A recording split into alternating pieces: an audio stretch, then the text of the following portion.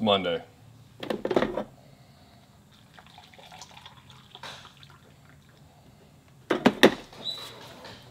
Actually, it's Monday and I don't even have a video for Wednesday yet. I mean, I got some videos in the works, but I don't know what to do. I should probably go see what's in the book, see what I can show you guys this week.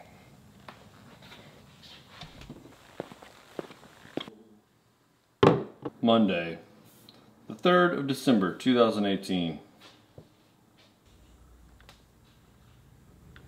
think today's gonna suck. For those of you that don't know me, my name is John Maxwell. I'm a highly trained unprofessional right here at Chattahoochee Harley Davidson. And on this channel, I bring you guys to work with me. So if you want to learn more about Harley Davidson, you should hit the subscribe button right now. All right, let's go ride. So you guys saw the title of the video, so you know good and well that we're gonna ride this trike in scorched orange and denim black. So I gotta go to the gas station. We'll suit up, go ride, talk about the bike a little bit. Lots of new features for 2019. This is how I get on trikes, by the way.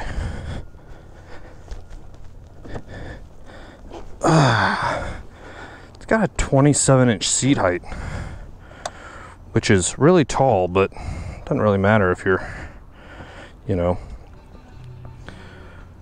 on a trike because you can't fall over. Got a new symbol there, traction control, new radio. Let's go ride. Oh, fun fact. See, I'm not neutral. Pull the clutch in on a two-wheeler and you can start. On a trike, pull the brake in, front or rear, and the clutch. Now we can ride.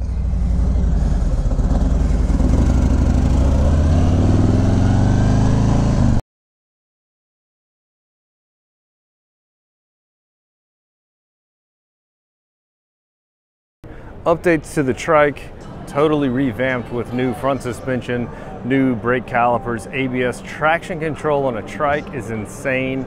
Obviously it has the new radio. It's a lot of stuff that I don't think the internet's really talking about yet because, well, FXDR, right? 114. The trike has a 114 too. It's needed that for a really long time. I'm pretty excited to see that, you know, finally the biggest heavyweight motorcycle of all of Harley stuff now comes with the 114. It's needed it for a while. There's no more need to big bore kit your trike to actually have passing power. The ABS and traction control means the control modules have changed left and right so that some buttons are moved around so you can turn it on and off. The rear suspension is different in that there's an adjustment knob just like the Softails have.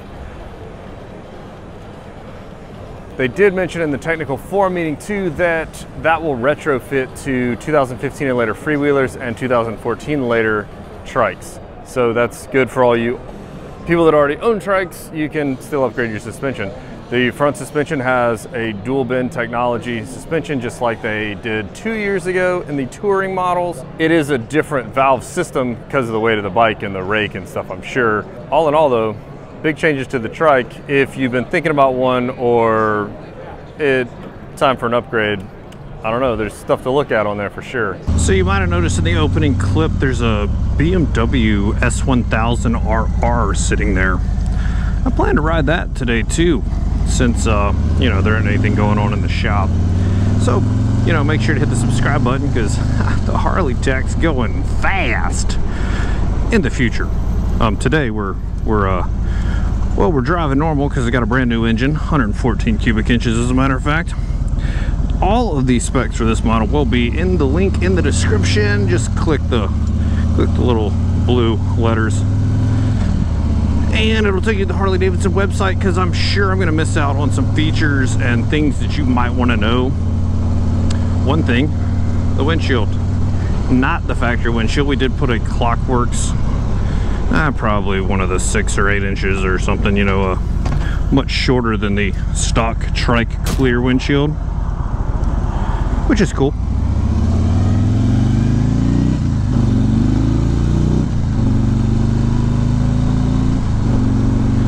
Lots of really cool changes to the trike this year though,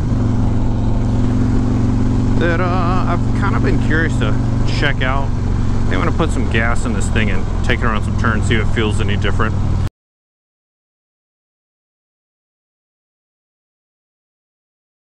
One thing that I haven't mentioned about the 2019s, because I really haven't done any new bike reviews this year, is the clutch pack inside the primary. The clutch pack, there's a little dampener spring in there that has a new part. Whee!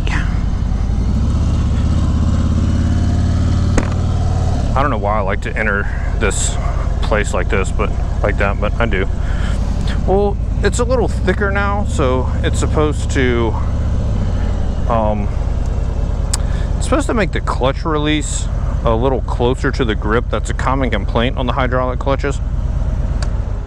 I don't know if it actually is true or not. I'll be honest with you, but they're trying. They hear your complaints. They're doing something about it. Maybe I'll pay more attention after I get gas. All right, let's check that clutch. It's about halfway out, which is just nice. Way better than, hopefully you guys can see that. It's way better than what it used to be. It used to be like way out here. We're already moving good by then.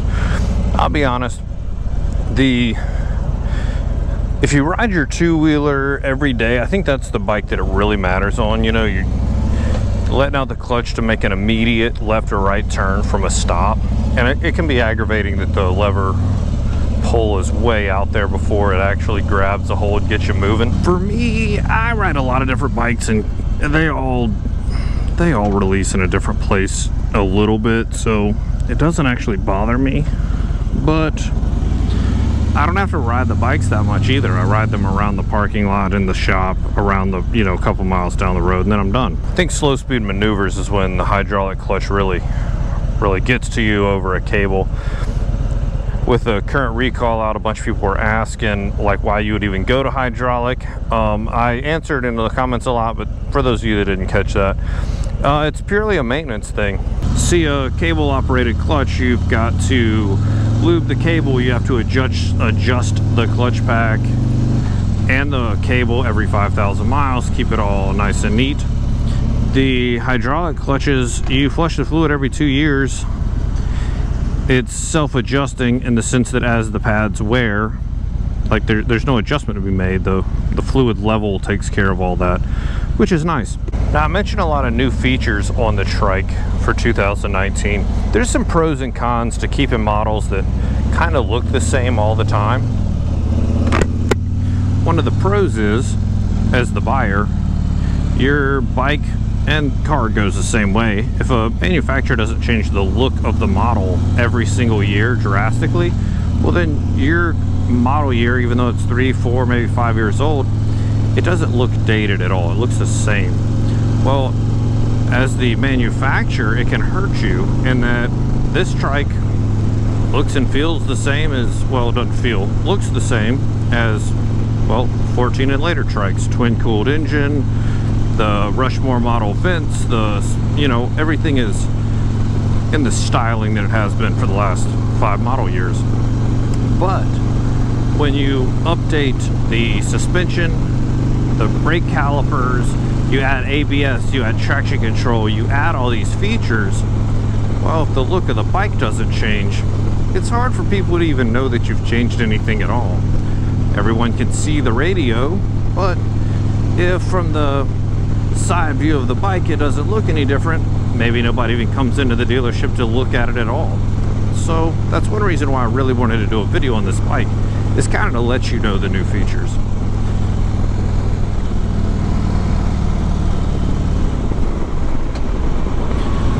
I'm already almost back at the dealership, and I haven't even talked about how trikes handle in general.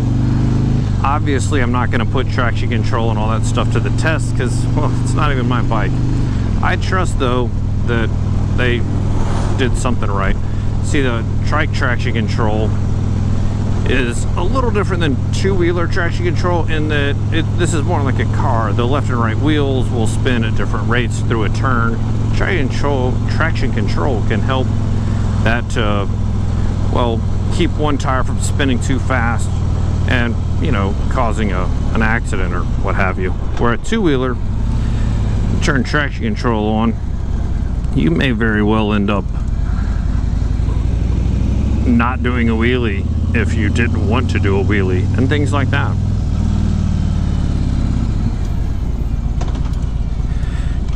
Now, fun fact, when you generally when you take a trike out for a ride, if you've ever done now what the heck is Connor doing out here? Hey Connor. Now, if you've ever done a demo days, which is a really great way to ride new motorcycles, a lot of dealerships will pick up the whole truck the motor company sends out, a tractor trailer with all the models. Well, the Trike is the only one they actually make you do a quick crash course. That's not a good name for that. They make you do a quick, like, figure 8 in the parking lot to kind of get used to how a Trike handles, because it's really weird to, you know, be used to counter steering a motorcycle, and then all of a sudden you hop on this bike that you, if you want to go left, you legitimately turn left. And a lot of folks go Trike because they're getting, you know, less strong and they can't hold their bike up. The thing about a Trike is it takes a ton. My fan's turned on. Let me go park this thing. Well, a Trike takes a ton of upper body strength. You have a stabilizer mounted to the fork and frame right there that keeps the front end nice and firm, but you also just generally have all of this weight, and you have the stabilizer that you are turning into the turns. Well, it's heavy. Parking brake. So it's a good idea to take one for a spin, give it a quick test ride before you actually buy, because it may turn out that you need to be doing some working out to turn this big old monster. Let's go take a look at the bike.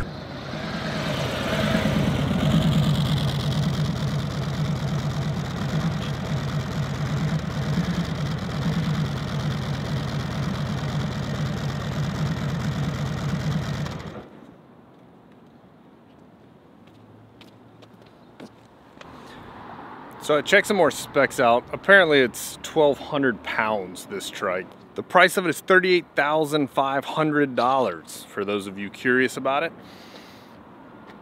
Take a quick look at it. It's nice having a job where content just shows up. Close-ups.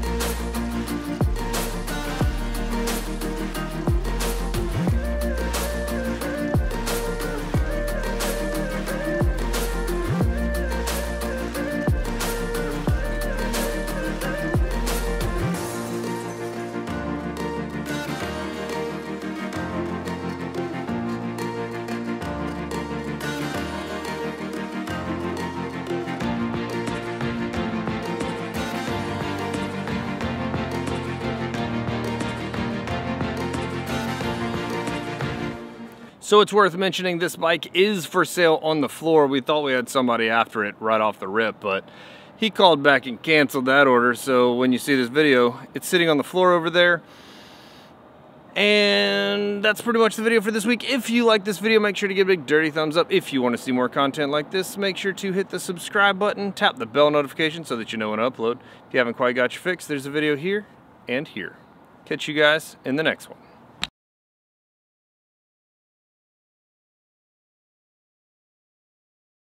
My name is John Maxwell. I'm a highly trained unprofessional right here